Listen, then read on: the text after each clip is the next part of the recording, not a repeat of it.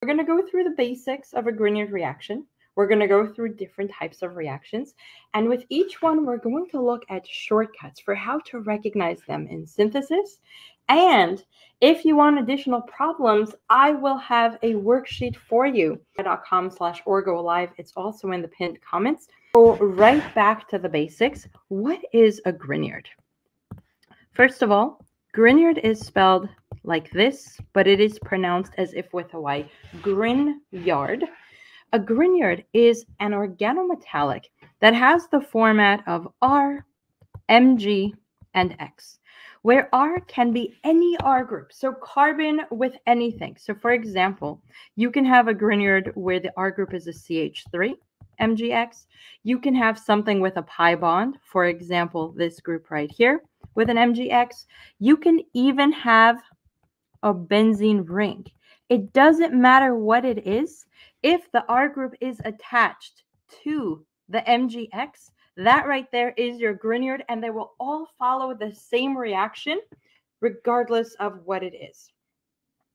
The key behind this, what makes a Grignard so useful and so reactive, is if you look at what is on the Grignard. You have a metal. Metals are very, very low in electronegativity. Think of them almost like really positive or partially positive in nature. Putting a halogen onto the metal means that this negative is pulling whatever little negativity that magnesium would have had otherwise, making this entire thing so positive that by comparison, carbon is extremely negative. And that includes the electrons that bind carbon to the Grignard, making the R group act as if it was a carbanion. Carbanions, as you hopefully know, are very, very reactive. What is a carbanion? Well, we have carbon, an, negative, and ion, something with a charge because it gained or lost electrons, in this case, a carbon with a negative charge. If you have a carbon with a negative charge, just a quick review of the basics, what you're looking at is a carbon with 3 bonds, a lone pair sitting in that p orbital. This right here is very, very reactive because carbon, I'll just write the word reactive. Carbon, unlike nitrogen or oxygen, the elements that have higher electronegativity and therefore like that positive charge, like that negative charge, even though they'll attack something, they can hold it. Carbon is so much less in electronegativity. It does not like those negative charges, and it will do a very, very strong attack by comparison to anything else. And this is what we're going to be looking at with the Grignard reactions. And I see in the comments, Beryl did this last week. Alaha is very excited learning about it again last week. Bailey started learning it today, excited and nervous. Well, Bailey, after today, hopefully it's going to be a lot more excited and a lot less nervous because we're going to cover all the basics and then some tricks. So let's take a look at how to form a Grignard. And we're not going to look at the exact mechanism, mostly because it's not really known. It's more understood about what happens. Say I have a molecule, let's go very, very simple, a CH3 bound to a halogen, like bromine.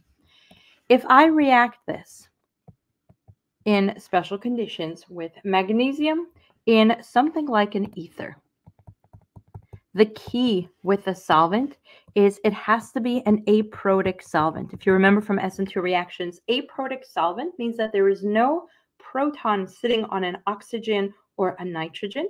The solvent is going to be mostly nonpolar or very low polarity, nothing too reactive. What'll happen is the magnesium is going to insert itself between the carbon and the halogen so that you get a CH3 bound to the Mg, bound to the bromine.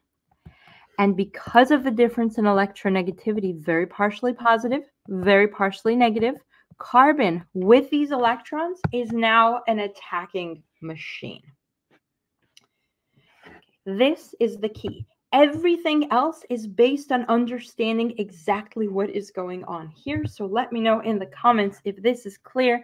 And then we'll look at the very, very basic Grignard mechanism. They're pretty much going to follow this concept. If I have a carbonyl which you should recognize that even though the carbonyl is neutral, because of the potential for resonance between carbon and oxygen, the carbon is very partially positive and oxygen is very partially negative. If I bring in a Grignard like the one we just showed, a CH3 MgBr, this very, very negative carbon, as if a carbanion electrons, the electrons specifically binding it to the magnesium, are going to reach for this partially positive carbon. Assuming this carbon had the correct number of bonds, the pi bond is going to get broken and kicked up onto oxygen because otherwise carbon would have had too many bonds.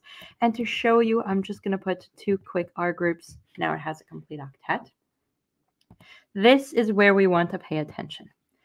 What we have is the purple carbon, the oxygen, 2 initial lone pairs, and the extra light blue lone pairs that came from the pi bond being broken. Oxygen now has a negative charge. We have the 2 R groups that I showed in gray.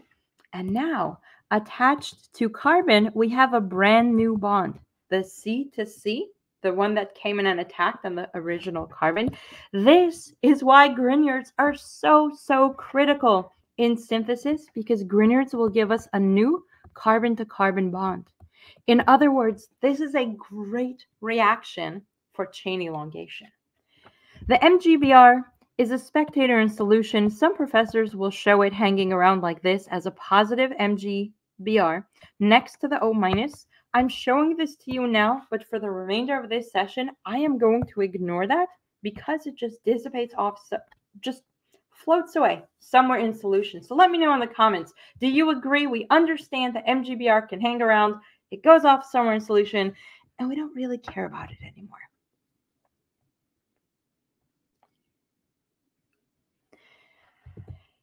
Then all we have to do is neutralize the molecule.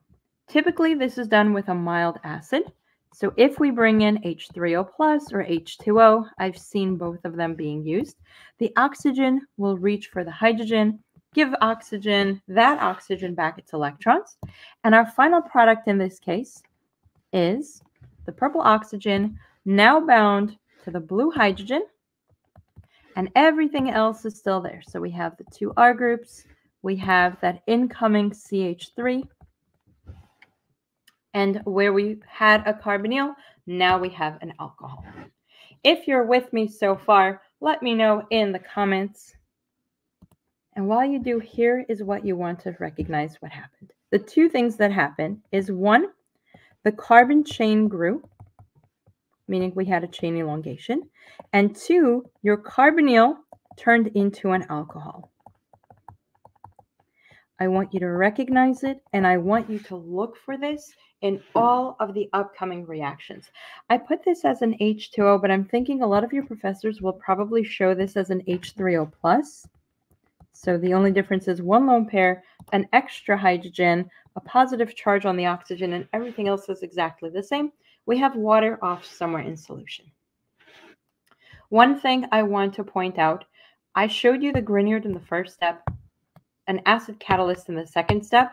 Make sure you show that it's step 1 and step 2, that they're not happening at the same time. Because if you were to dissolve Grignard in water, the Grignard, or in acid, the Grignard will attack the solution, get destroyed, no more Grignard. So make sure you show it as a separate step. All right, so let's go and look at a bunch of Grignard reactions. I'm going to show you the long way and then the short way for each one, and I want you to pay very close attention to the pattern. I want you to look for what I showed you before. If I have the smallest carbonyl carbon chain that I can think of, it's methanol, an aldehyde on both sides.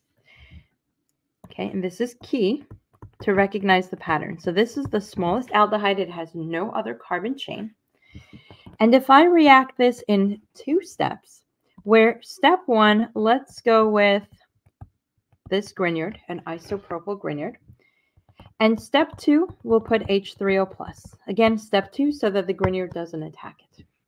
What'll happen, this bond right here is the one we're looking at. So always show your arrow coming from there.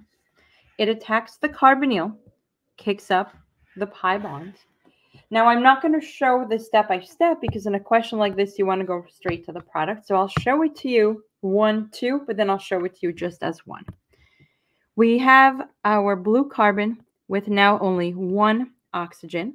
I didn't show any of the lone pairs, but it does have a negative charge. We have the 2 hydrogen atoms that it had to begin with, and now it has that isopropyl group attached. This would have been a negative charge, but then in the next step, we add a hydrogen.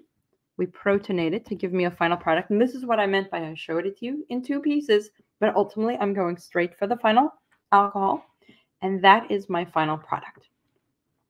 Now here I showed it to you with the mechanism. First thing I want to do is redraw it so you can see the full thing in line structure. So that is just this right here. Okay, so notice that this carbon is right there, but I'm not drawing it because I'm showing you a line structure, and I'm also not showing the 2 hydrogens. If this is clear, then here is what I want you to consider. The shortcut, the quick way for coming up with this product without the mechanism, is simply to look at the carbonyl that you started with. So let's draw it again and mark it up. If I had methanol that looked like this, I identify the carbonyl, recognize that it's about to get attacked with a Grignard, and so all I do is break the pi bond, add a hydrogen, and then add whatever R group I have on the Grignard. So if, drawing the same thing again, my Grignard has an MgBr on an isopropyl group, all I do here is add in that isopropyl group. Let me know in the comments, does this shortcut make sense? Step 1, you want to break the pi between C to O, and you want to turn the O into an alcohol. And step 2, you just add the R group to the carbon of the carbonyl. This is it. This is how we are going to do most of the reactions from today. Well, let's see how that looks. In this case, the chain is just 1 carbon, and so I'm just going to draw it as a blue dot. I'm going to show the red as the new bond. This is my incoming Grignard, and then the blue carbonyl turned into an alcohol. That is the entire thing put together. And what I want you to recognize here, in addition to the shortcut here, is that the pattern is as follows. If I have just 1 carbon and nothing else, I get a primary alcohol because all I did was grow the chain in one direction. Now, if I got a primary alcohol here, adding 1 carbon to a primary alcohol would give me a secondary alcohol. So let's see how that pattern makes sense, how it plays out. And Nick says it's so much better with the different colors like that. So Nick, I share this often.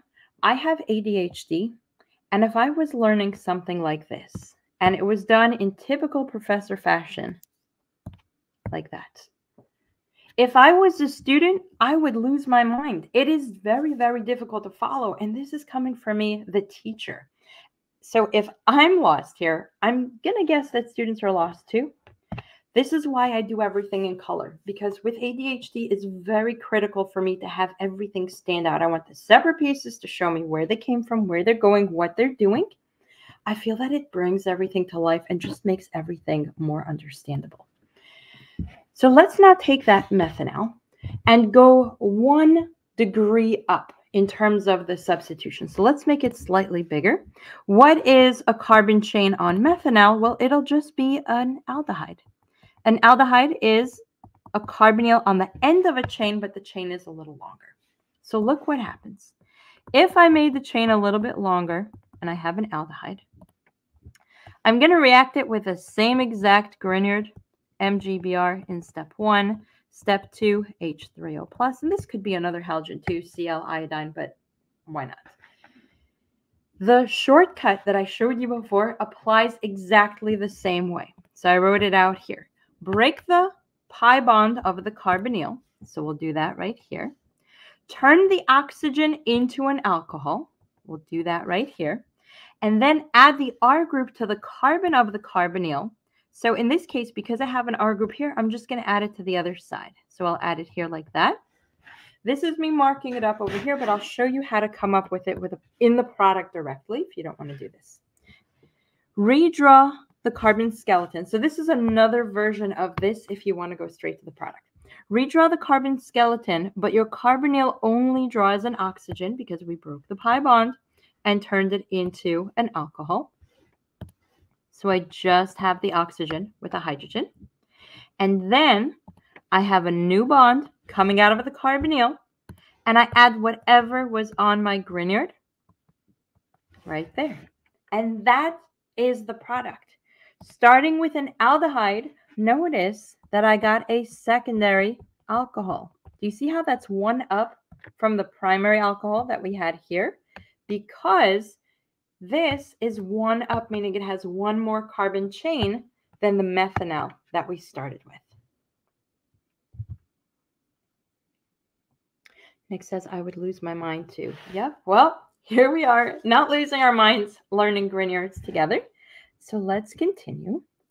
What if I add another R group onto the starting molecule? What is an aldehyde with one more R group added onto it?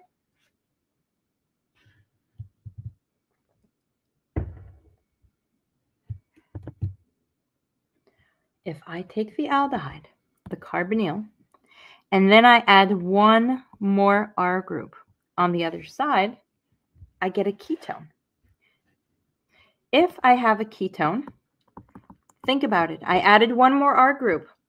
From the aldehyde, I got a secondary alcohol. What should be my product if I have one more R group? Let's see. Step 1, we'll add the same Grignard. Step 2, we'll react it with H3O+. And this time, I'm going to go straight to drawing the product without even marking up the reactant. And I challenge you to see if you can do all of this with me. Okay, so let's see. I have my carbon skeleton, which I'm going to squish together a little bit. So instead of drawing it like that, I'm drawing it like this. But it's the same three carbons that I had on the parent. I have my oxygen, which I will turn into an alcohol. Out of that former carbonyl carbon, I have a new bond. And then I add whatever I saw on the Grignard right there. Eggy Pasta Yum says tertiary alcohol, and that is absolutely correct. Because look at what we have here. Why do I keep getting the wrong color? I have a carbon with 3 groups coming out of it. In fact, if you're not comfortable with my pencil trick, this is something I teach to help you quickly recognize that it is primary, secondary, or tertiary. Put your highlighter or pencil or pen, whatever you're using, on the carbon holding oxygen, and then see how many lines come out of that carbon to other carbons. Notice that 3 lines came out of that carbon to other carbons. That is how I know I have a tertiary alcohol, and that is correct. Question: why is added on the right and not the left? That is a very, very good question. So let's change this up for a moment. I'm going to answer your question with a practice problem. Let's do another ketone. And this time, I'm going to keep it very simple, reacting it with a CH3 MgBr. Step 1, step 2, H3O+. Notice that if I do the trick, I redraw my carbon chain. I have an O, I have an H, new bond to a methyl, so I'll just draw it out like that as one line. In this case, I have 3 CH3 groups. This thing has absolutely no stereochemistry, no chirality whatsoever. And so in this case, where I added it, right, left, top, bottom, absolutely irrelevant. It doesn't matter. But what if I change it up? What if this time I start with an asymmetrical ketone and I react it with something that is not going to be similar? So let's go, I seem to be going a lot with the isopropyl today because it's simple but it's also not too simple, so it'll give us a unique substituent. And this time, I'm going to change this side to purple. So we have the purple carbon, the OH, the blue chain is an ethyl, and the new one is the isopropyl. Notice that in this case, I have a chiral carbon. I recognize that it's chiral because it has 4 unique substituents. And so the question is, do I get R or do I get S? Well, the answer is yes. Yes, I get R. Yes, I get S. This chiral carbon is going to show up in both forms. I'm going to get a racemic product. The racemic product, meaning I get R and S about 50-50 each, happens because the starting molecule gets attacked at the carbonyl carbon. This is sp2. And if you remember, an sp2 hybridized carbon is trigonal planar, aka flat, and something flat can get attacked from the top or the bottom, giving me 2 potential stereoisomers if the product is chiral. If it's achiral like this one, it's one product and it absolutely does not matter. Eggy Pasta, that was, Bela, that was a really good question. Let me know if that is clear. And for anyone else wondering, do you see why, if chiral, I get a racemic product, which didn't actually answer Bailey's question. So let's go back here. Did it matter if I added it from the right, the left, the top, or the bottom? No, because the carbon holding the oxygen has 2 methyl groups, making it achiral, meaning it actually didn't matter what I added where. I added it to the right side just because I was trying to keep with the pattern and making sure that you follow. But I gave you the long explanation because in case you do come up with something chiral, you know how to address it. Excellent. Okay, so we did the basics for what you're going to see, the easy questions that are going to come up in synthesis. And so I want to draw them all out again really quick because I want to show you another trick for them. We started with methanol. You know what? Before I do that, I actually want to show you one more. This is technically not an aldehyde ketone type carbonyl, but isn't this just as well a carbonyl? Carbon dioxide has a carbonyl at the top and a carbonyl on the bottom. Carbon dioxide as a gas is very, very useful in synthesis where you're trying to create the functional group that I'm about to show you, and you want to grow your molecule by 1 carbon. So if you want to grow the chain by 1 carbon, this right here is the go-to. I want you to recognize this. Let's go with something different. So we'll do this right here with MgCl in step 1. Step 2, H3O+. Notice that the same exact trick applies that I did before. I break one of the pi bonds, except this time it's not just an alcohol. I have a whole other carbonyl to deal with. And so I'll start with that. I have the whole other carbonyl to deal with. And then I have an O and an H. So notice that carbon is that carbon. And the mechanism will probably help so you could see what happened. I'll show it attacking from this way so you could see how I'm growing my chain. That right there is my new bond. And I have 1, 2, 3 former carbons. So 1, 2, 3. Notice that my final product is a 4-carbon carboxylic acid. If you have to synthesize a carboxylic acid or derivative that is 1 carbon longer than whatever it is you're starting with, this is your go-to. So let me show it to you in something closer to what you're going to see in synthesis. Say you have a molecule that, let's make it fun because professors like to trick you. You have something like this, and somehow, some way, you have to synthesize a molecule. Let me make this look a bit better. I don't even remember how many carbons I had on it because I just made it up. So we'll do it again. We'll do it like that. And somehow, some way, you have to synthesize a molecule that looks like this. When I teach synthesis, I teach you not to just look at the molecule and start reacting, but actually to ask 2 questions. Question number 1, what is the same? And question number 2, what is different? And study hall members, we have quite a bit of synthesis for you to review. If you're not a member yet, I'll talk about the study hall at the end. But if you're curious, the link is there. And so what we're looking at here is what is the same and what is different. What's the same is this part of the carbon chain right here. That is the same, and it has an alcohol.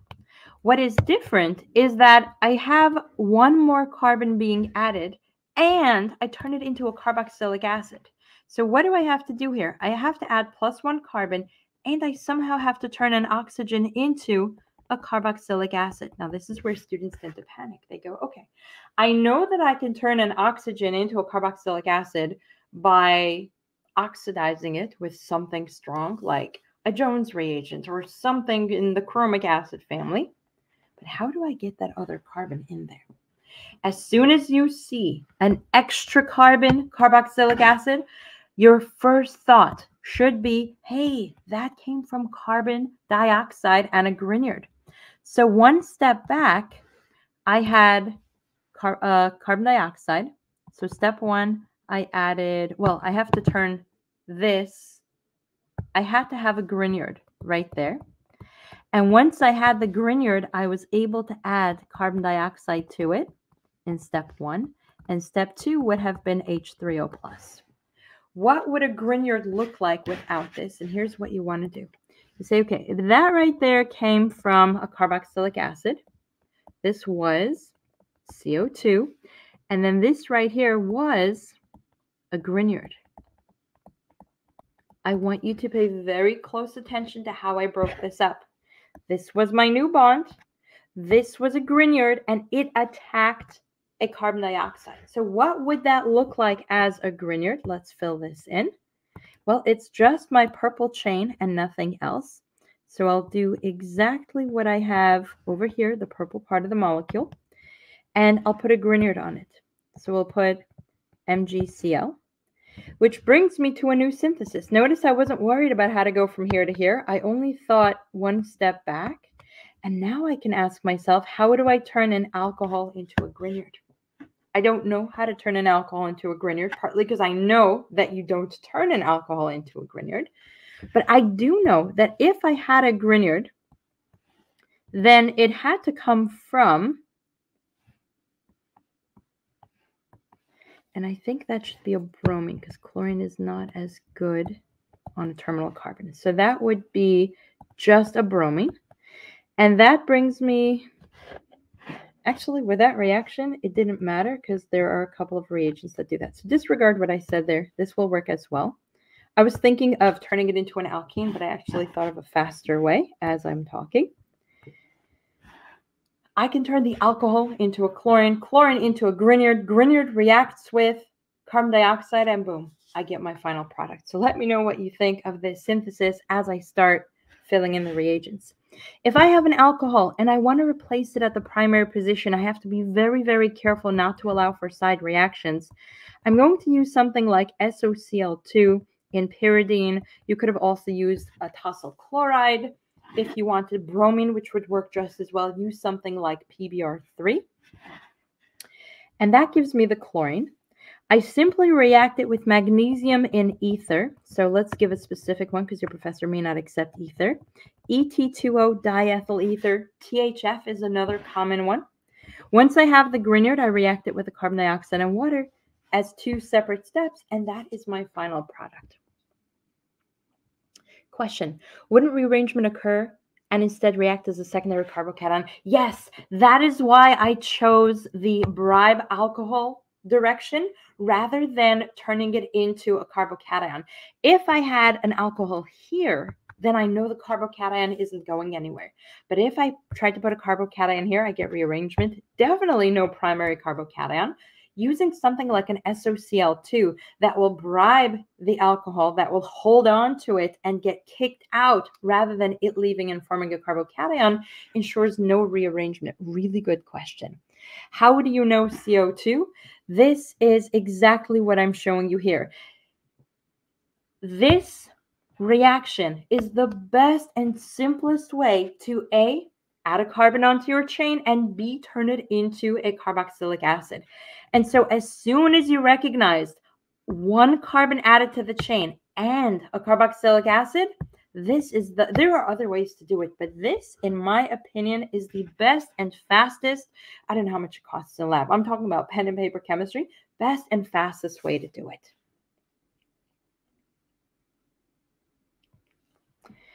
All right, so now that we have the CO2, let's take a look at the reactions together again, because I want you to look at the patterns. We're not going to do CO2 because I want to specifically focus on the alcohols, but I figured that was a good one to show you.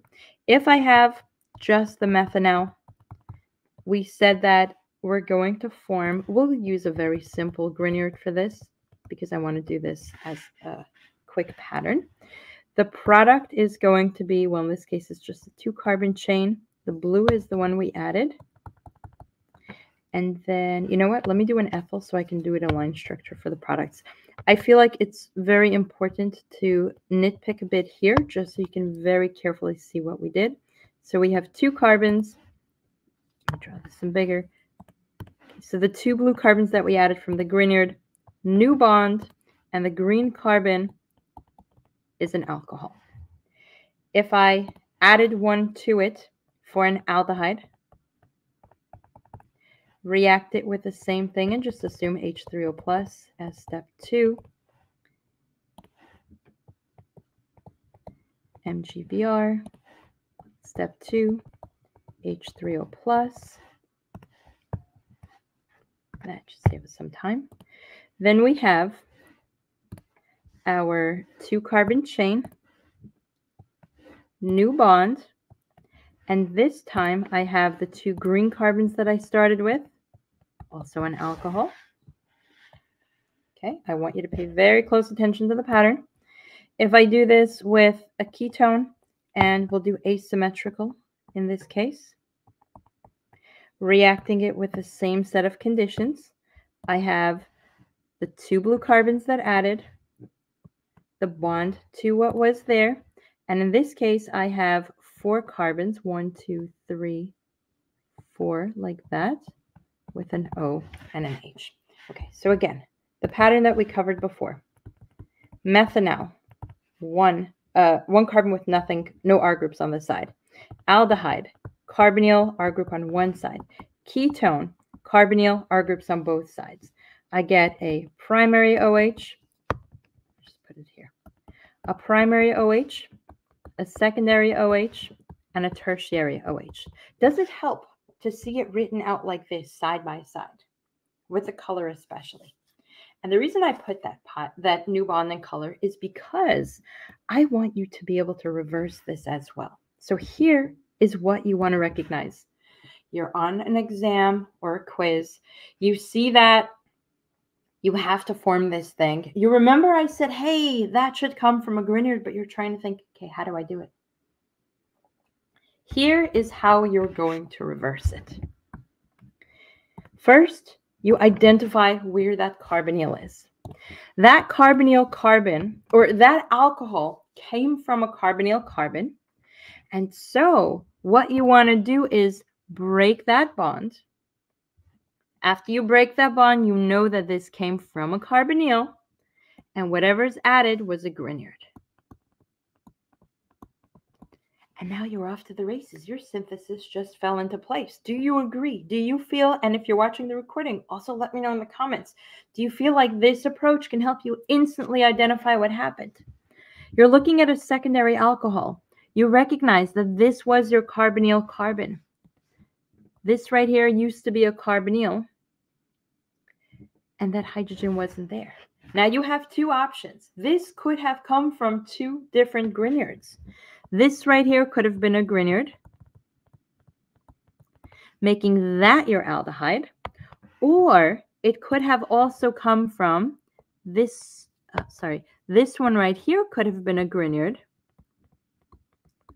and that right there was your aldehyde. Do you see how I could have had 2 different options here? And if I have the tertiary, then this is even more so. Carbonyl carbon. That means you just put the pi bond there, get rid of that.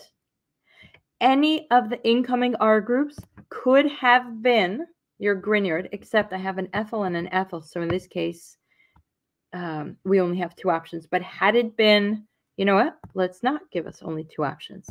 Let's say that this was a longer carbon chain. Now it's not two ethyls. Now I have a much longer chain on the other side. Look at what I could have had here. I could have had a methyl Grignard with the rest of this being a ketone.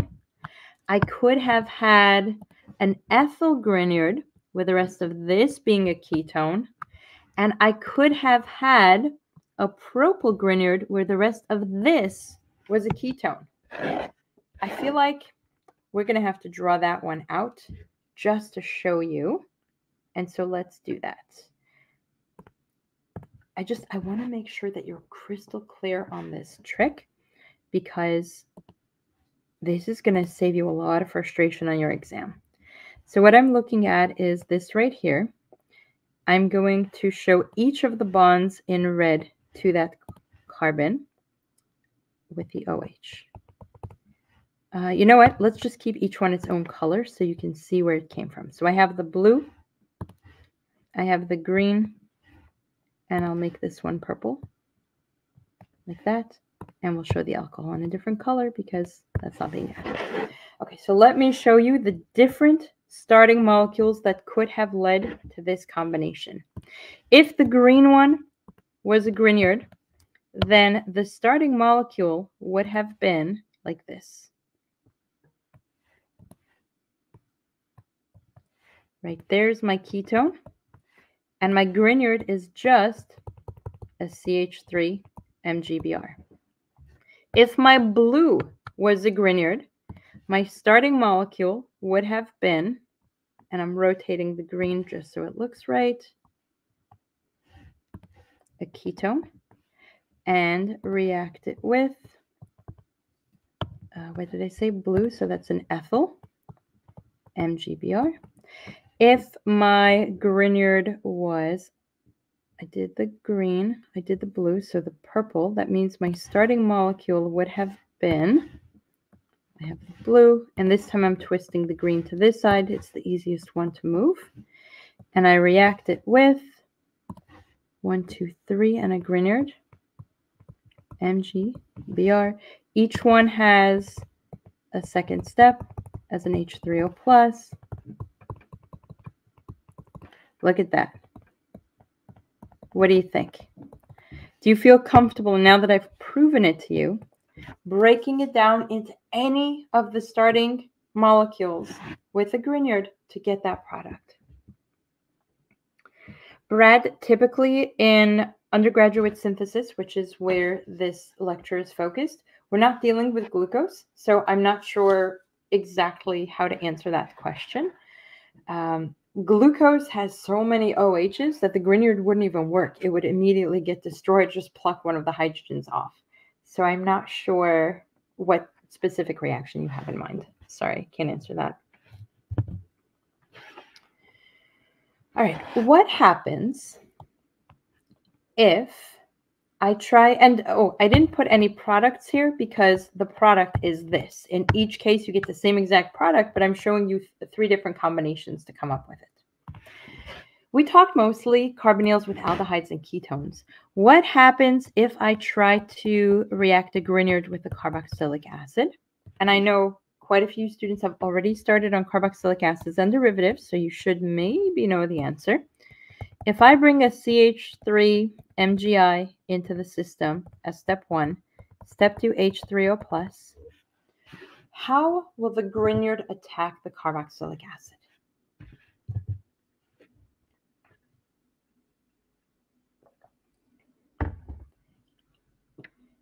If you're not sure, I want you to think about what I told you regarding a Grignard and the solvent. A Grignard will go for the easiest thing to attack.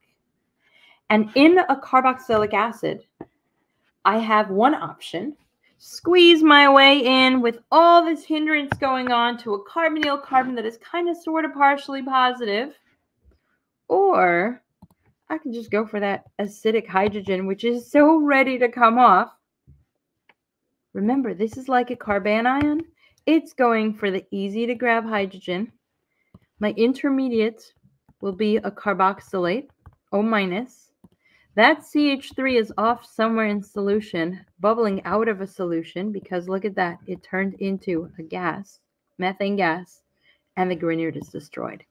H3O plus is just going to reprotonate the carboxylic acid.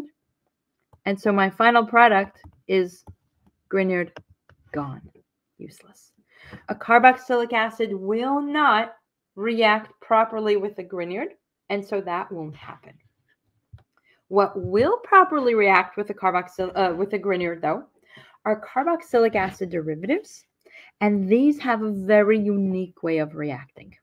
A carboxylic acid derivative is something that could have come from a carboxylic acid where the carboxy group was replaced by something else, for example, a chlorine. If I bring in a CH3 Grignard, and that carbon is going to attack at the carboxy, it'll happen the same way. It'll kick it up, giving me an O minus. I didn't show these, so I'll show them right now. That extra lone pair negative comes from the pi bond having broken.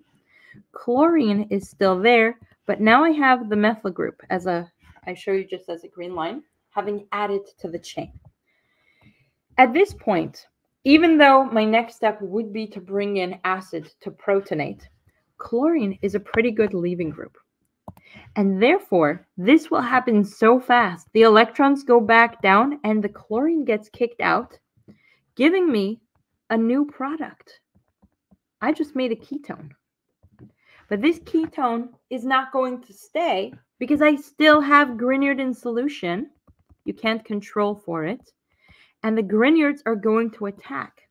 Again, because we know Grignards like to attack ketones. And this time, when the Grignard attacks the ketone, let's go this way, the oxygen once again got kicked up. So I have the two lone pairs. We'll add the red one with a negative charge. We already had a green methyl group. Now we have a second green methyl group. Now we have nothing to kick out. The electrons cannot come back down. And so the molecule will rate around until we add the H+. So this will be step 2, H3O+. Now it gets protonated. And what I get for a carboxylic acid derivative is an alcohol, 2 methyl groups added, and I got a tertiary alcohol as my final product. Okay, so look at what happened here. A carboxylic acid derivative with a good leaving group is going to attack twice.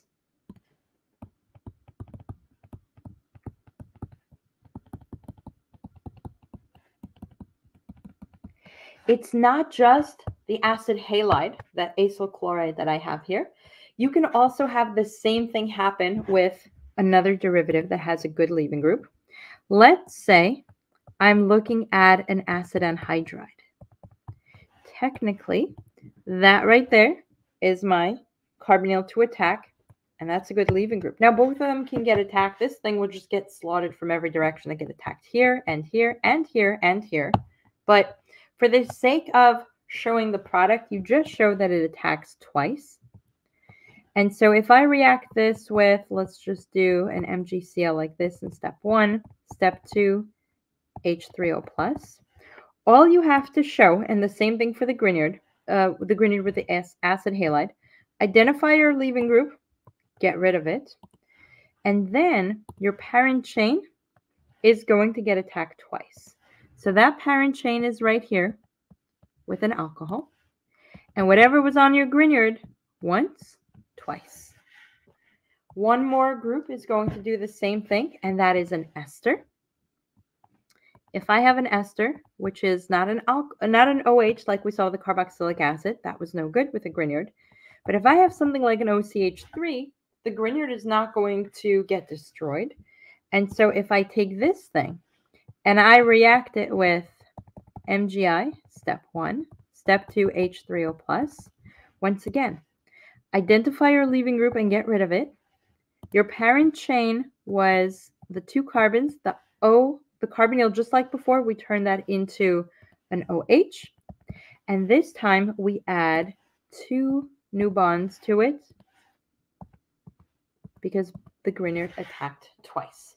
So the 3 that we're looking at, the acid halide, in this case an acyl chloride, the acid anhydride, and the ester all got attacked twice, and they all gave me the tertiary alcohol, which is really important to recognize because if you need a tertiary alcohol on your exam, look at this.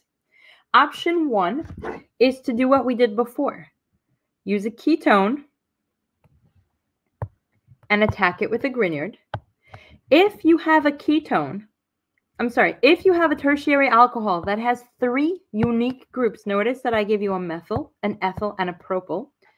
Now you cannot use a carboxylic acid derivative because you need 3 unique substituents, which means you need a ketone, any of these ketones with a Grignard attacking. But if your product can have 2 of the same, an easier way to set this up is just a carboxylic acid derivative with a Grignard attacking once. So looking at this, I could have done it this way, or I could have said this came from a ketone. Watch. I could have, let's just copy it over so in your notes it doesn't look like a mess. I could also have done it as follows. This right here was my carbonyl. Get rid of the hydrogen. Make this one a Grignard. And all of that could have been my ketone. And it'll work just as well. It's really a question of which one comes to mind first and which one do you feel like using.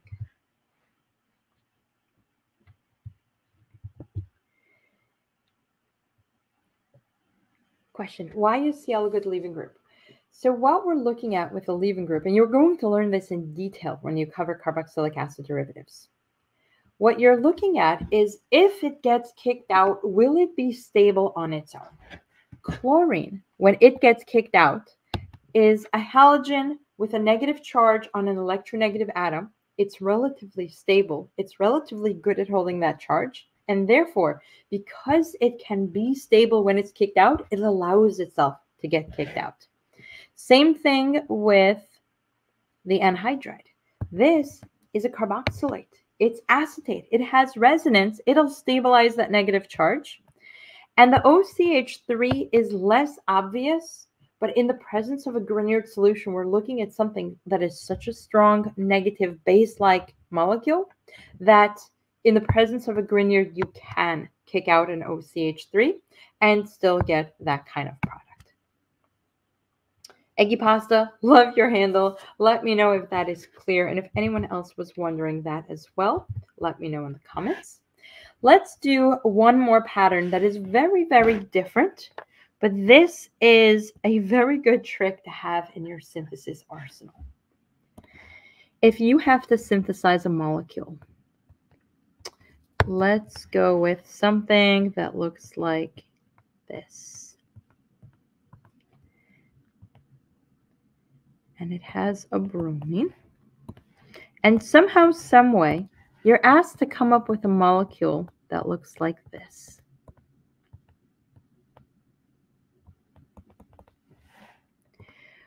How would you rank this? Easy, medium, or hard?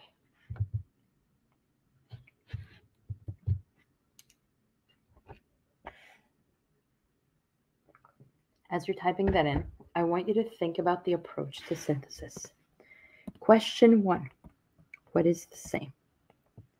Question 2, what is different? What is the same? Just the benzene ring. What is different is everything else. Now we somehow, some way have to take that bromine, turn it into a longer chain, and then add the alcohol. And where I've seen students get the most confused is that we have to find a way to add 2 carbons and then a functional group on the end. But here is the pattern I want you to look for.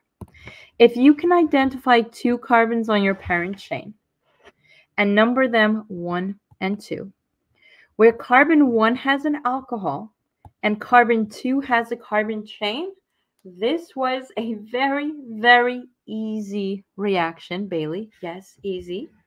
This was a Grignard attacking an epoxide. And here is what I want you to look for. That OH came from an epoxide being attacked by a Grignard. Okay, so let's see by first turning the bromine into a Grignard. Very easy. All I have to do is react it with magnesium in a solution of ether. Let's use THF, tetrahydrofuran, a cyclic ether. This will give me a magnesium inserting itself between the bromine and the carbon chain. And then I react it with an epoxide. If I had more things coming off it, that could just be on the epoxide itself. So I have my epoxide as step 1 and step 2. Actually, I'll show you step 2 separately. An epoxide, as you remember from way, way back in the day, is a very unstable molecule because you have sp3 atoms that would like to have a 109.5 bond angle forced into a triangle that has 180 degrees between them. So what, 60 degrees? It's very, very unstable, looking for any excuse to break open. And if you bring in a Grignard, that will very easily attack one of the carbons, break it open as follows. I now have the benzene ring, as I had it before. The new bond coming from the ring where the Grignard used to be attached to the epoxide. That's the 2 carbons, carbons 1 and 2, 1 and 2. And then the oxygen is still attached on the other side, now with a lone pair and a negative charge, because I got these 2 electrons. And so all I do in the last step is protonate it. I bring in H+ from any mild acid in water. The O- will attack the proton. And that is how I get this pattern. So if you're seeing the alcohols, as I showed you earlier, where you can identify that specific carbon got attacked, that's an option. For example, this right here could have been a Grignard attacking methanol. Or if you need to have your chain a little further away because this only has the benzene ring, nothing else on it, an epoxide is another very easy, very straightforward way to approach this.